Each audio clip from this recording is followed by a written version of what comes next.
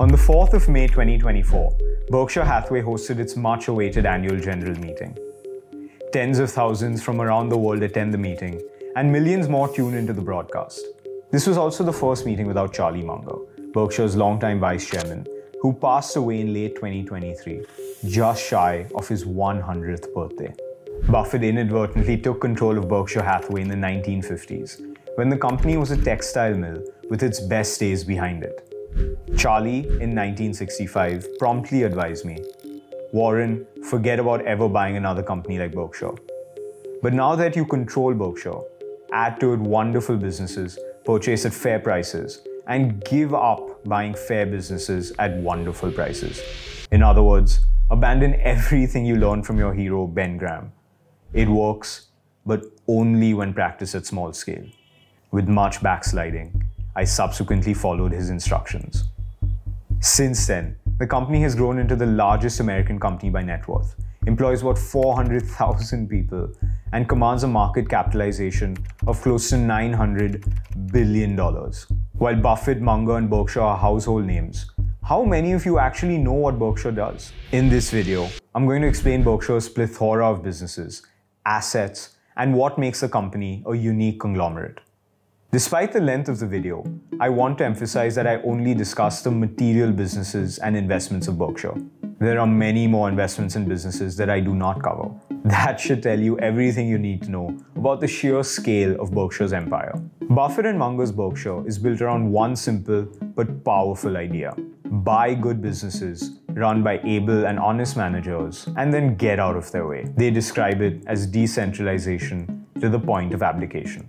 The year is 1985. One Saturday, a consultant, a class of professional generally considered distasteful at Berkshire, brings along an Indian engineer to meet Warren Buffett. His name is Ajit Jain. Over the succeeding 4.5 decades, Jain transformed Berkshire's insurance operations into the juggernaut we know today. Jain had no prior experience in the insurance industry and began his career at IBM. Yet, Buffett saw something in him that propelled him to hand over the keys to the kingdom. How many people, who themselves have tasted tremendous success at an early age, have the maturity and humility to do that when they see someone better equipped to lead their business? Not many, I would wager. Remember, decentralization to the point of abdication. Here's what Buffett wrote about Jain in the 2010 annual letter. Ajit ensures risk that no one else has the desire or the capital to take on. His operation combines capacity, speed, decisiveness, and most importantly, brains in a manner that is unique in the insurance business. Yet he never exposes Berkshire to risks that are inappropriate in relation to our resources. Indeed, we are far more conservative than most large insurers in that respect.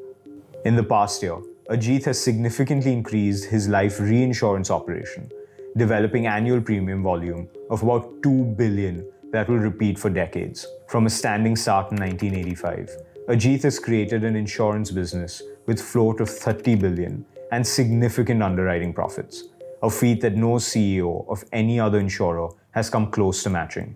By his accomplishments, he has added a great many billions of dollars to the value of Berkshire. Even kryptonite bounces off Ajit. Berkshire was built on the back of its insurance business, which remains its biggest and most important pillar. Berkshire operates both insurance and reinsurance businesses, all of which are overseen by the legendary Ajit Jain. Berkshire's insurance subsidiaries provide insurance and reinsurance of property and casualty risks, as well as life and health risks worldwide. The insurance business assumes the risk of loss from persons or organizations that are directly subject to the risks. Such risks may relate to property, casualty, life, accident, health, financial or other perils that arise from an insurable event. In reinsurance activities, the insurer assumes defined portions of risk that other direct insurers or reinsurers assumed in their own insuring activities. In other words, it allows primary insurers to offload certain risks to a reinsurer. The insurance business in America specifically is a regulatory maze comprising individual state regulators and a multitude of regulations and laws. Each of the state regulators, in turn, participate in the National Association of Insurance Commissioners, or the NAIC. Therefore, every subsidiary under Jain's oversight must navigate dozens of state and federal regulations and requirements. This is a cumbersome, time-consuming and expensive process, having the financial backing and experience to deal with all of this is a material advantage. Berkshire also operates overseas insurers and reinsurers in countries like the UK, Germany, and Australia, compelling them to also comply with complicated international regulations. Scale allows Berkshire to take on risk no other insurer or reinsurer can afford to. The advantage of this is most apparent in the mega catastrophe or mega cat reinsurance operations, one of the most important components of Berkshire's insurance business. The purpose of this business is to protect a client against exceptionally rare but exceptionally expensive events. Think of an earthquake in a major city. The event may happen once in a millennium, but the cost would be the GDP of a medium-sized country. Pertinently, the list of companies that can insure against such risk generally begins and ends with Berkshire. Think of another important point in the example I just mentioned. Clients are concerned about events that may not occur for several decades or centuries. Therefore, they need to be confident that the insurer or reinsurer will exist when the event does occur, which may not happen for a long time. In this regard, Berkshire's potential for longevity stands alone. The company's incredible balance sheet and diversified cash-generating operations have created an organization that should thrive for decades. Competitive advantages come in all forms, often beyond anything you can see in reported financials. Another important advantage of Berkshire's chosen insurance operations is the ability to reprice most of its exposure on an annual basis. This protects against most long-duration risks, as well as ever-evolving risks and dynamics in the insurance business, most notably changes in technology, climate change, and creeping social inflation in the form of court-ordered legal payments beyond the scope of the original insurance contract.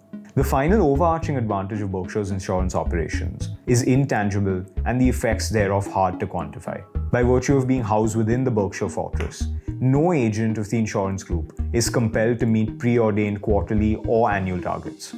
As a result, insurance or reinsurance is only written when the price is worth the assumed risk. Think about that for a second. Since your competitors are forced to sell a minimum number of products to meet centrally mandated targets, their agents, often inadvertently, open up their principals to risk disproportionate to the premium received. As a result, such companies may show consistent growth right until the point they blow up. Berkshire, on the other hand, can simply sit back and wait for favorable market conditions and pricing, without needlessly chasing growth when prices are unfavorable. Nobody personifies this patient approach in insurance better than Ajit Jain himself. I highly recommend listening to his answer at the last meeting on the potential for growth in cyber insurance to better understand his views on patient underwriting. Berkshire's insurance business has three divisions: Geico, Berkshire Hathaway Primary Group, and Berkshire Hathaway Reinsurance Group. Before explaining each division, it is vital to understand float. Float is the money in the form of premium customers pay upfront to buy insurance. Float has a distinct advantage of being paid upfront by the customer, with claims being paid down the line. Think of it in working capital terms. How great would it be if all your customers paid for your goods well in advance of you having to deliver them, with the possibility that you may never have to deliver the goods? As wonderful as float can be, investors should remember it ultimately must be repaid, which may take a long time. Often, it takes many years to truly realize poor underwriting at an insurer or reinsurer. Unfortunately, when poor underwriting practices do come to light, there may be little that can be done. Now, the value of float is dependent on the person in control of it. Given that it is a liability that should be claimed in the future, most insurance companies invest their float primarily in fixed income instruments to prevent capital erosion. This is where having the greatest investor of all time is particularly advantageous. Using the float, Buffett embarked on a remarkable investment journey, buying up wonderful businesses, that is, investing primarily in equity rather than debt. These investments, comprising investments in both private and listed entities, allowed Berkshire to generate materially higher returns on investment. This was a marked competitive advantage of Berkshire, and an advantage that compounded over time. It's amazing that the gigantic positions of Berkshire in Coca-Cola, Apple, American Express, and many other great businesses are outcomes of a decision to enter the insurance business in 1957. But more on this later. Geico is focused on auto insurance to private passengers across America and is the third largest such company in the country. As an interesting aside, Buffett has publicly stated that on his 100th birthday, scheduled for August 30th, 2030, Geico will dislodge State Farm as the single largest auto insurer in America. In this regard, it's also important to note that Todd Combs has been made CEO of Geico to course correct and enhance the company's focus on data. Berkshire Hathaway Primary Group comprises a number of individual insurance companies, including National Indemnity, Berkshire Hathaway Home State, and the recently acquired Allegheny Corp's property and casualty operation. Each of these caters to a different insurance requirement, ranging from commercial automobile insurance to workers' compensation coverage, and executive and professional insurance to physicians' insurance. Interestingly, National Indemnity was one of Buffett's first major control acquisitions at Berkshire. He purchased sister companies National Indemnity and National Fire Insurance in 1967 for $8.6 million, which is about $80 million in today's terms. Berkshire purchased the companies from Jack Ringwald, who would routinely get fed up with some development or the other and threaten to sell the businesses. Buffett seized upon one such opportunity to buy what would prove to be the jewel in Berkshire's property casualty insurance crown. In his trademark humorous style, Buffett subsequently described this behavior of Ringwald as Jack being in heat. Today, National Indemnity is the largest property casualty insurance company in the world by net worth. The insurance float of Berkshire, combined with National Indemnity, was about $30 million at the time of the purchase.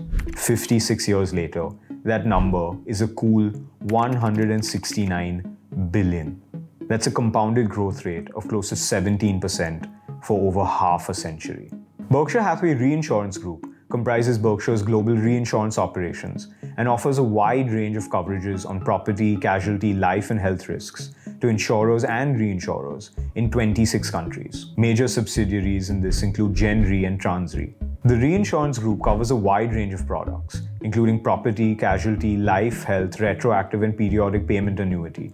An important point to note is that despite its sprawling operations, the reinsurance group is Berkshire's only play in the life insurance business. Life insurance is often seen as a quasi-investment product, making such insurers quasi-mutual funds. To avoid this duality, Berkshire has avoided primary life insurance. Now back to float.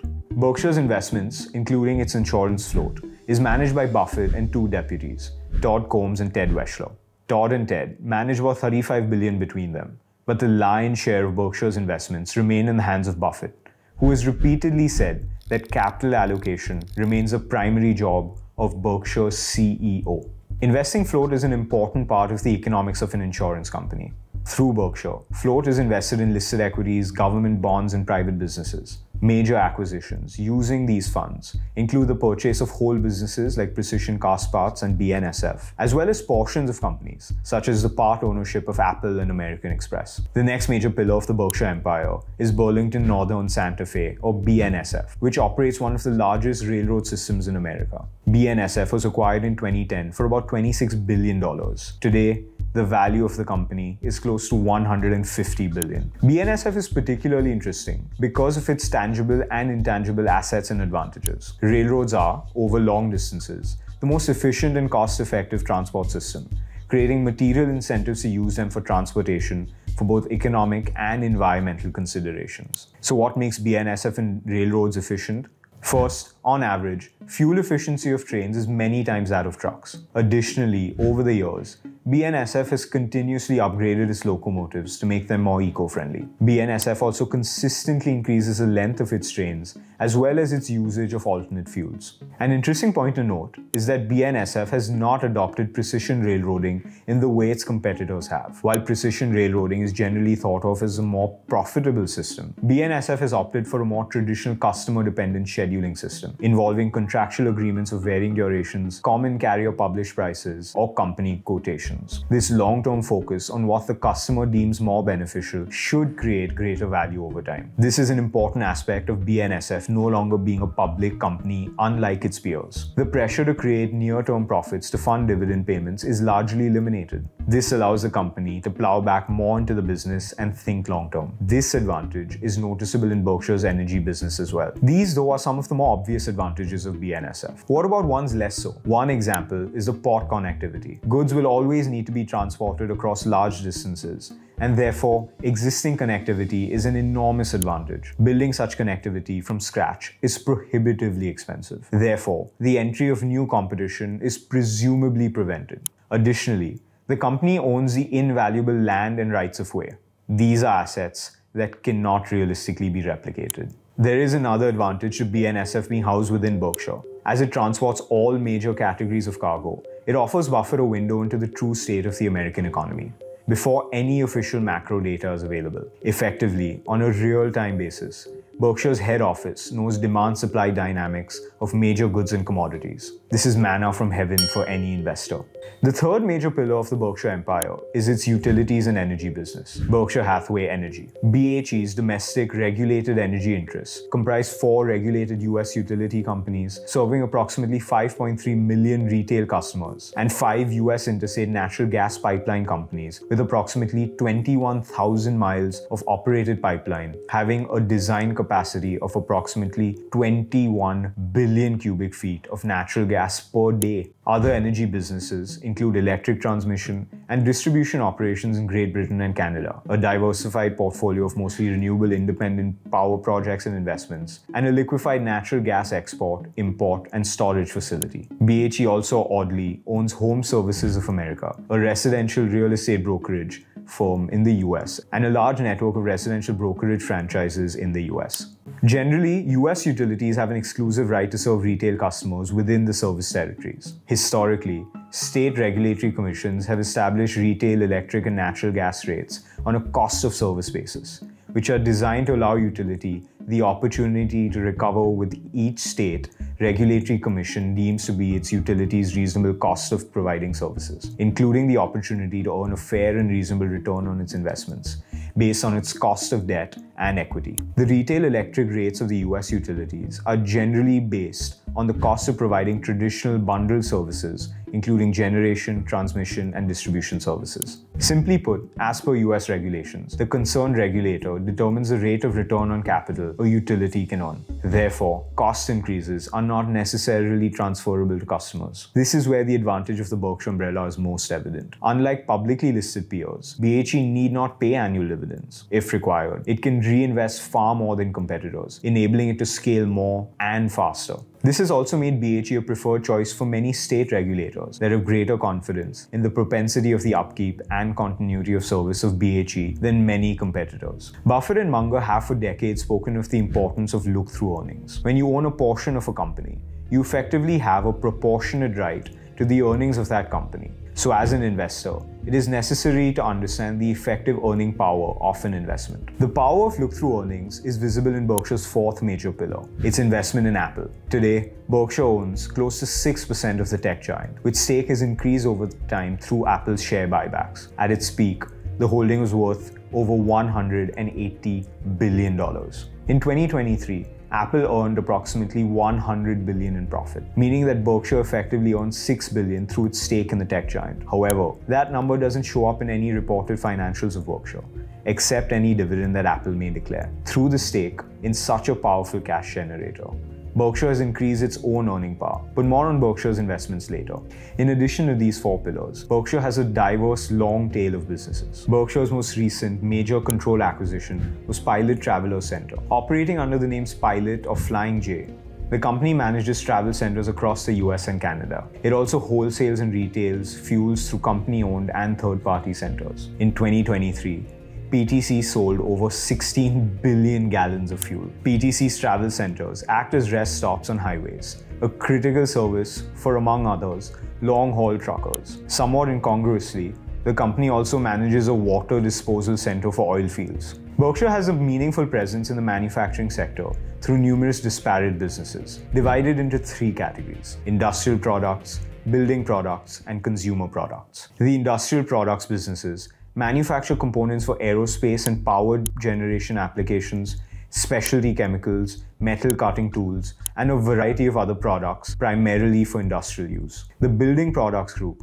produces prefabricated and site-built residential homes, flooring products, insulation, roofing and engineered products, building and engineered components, paint and coatings, and bricks and masonry products. The Consumer Products Group manufactures and distributes recreational vehicles, batteries, and various apparel, footwear, and other products. The largest company among these is Precision Castparts, which was acquired in 2015 for $37 billion, one of Berkshire's largest ever investments. The company manufactures complex components for the aerospace and energy sectors. However, its products also find applications in other critical sectors, such as defense, medical equipment, and pollution control. While the purchase was lauded at the time, the jury is still out on whether this was an effective use of Berkshire's capital. Other major businesses within industrial products are Lubrizol, a global specialty chemical and performance material company, IMC, which is one of the largest multinational manufacturers of consumable precision carbide metal cutting tools and sells 95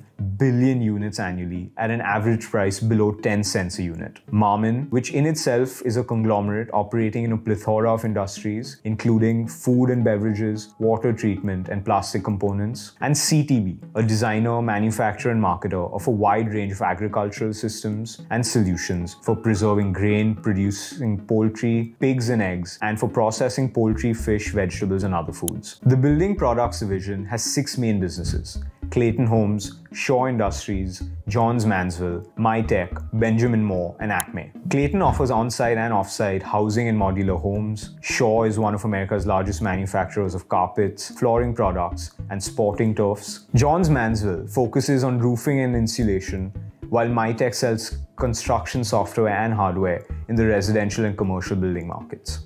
Benjamin Moore is a paints and coatings company, and Acme is a leading manufacturer of bricks and concrete blocks.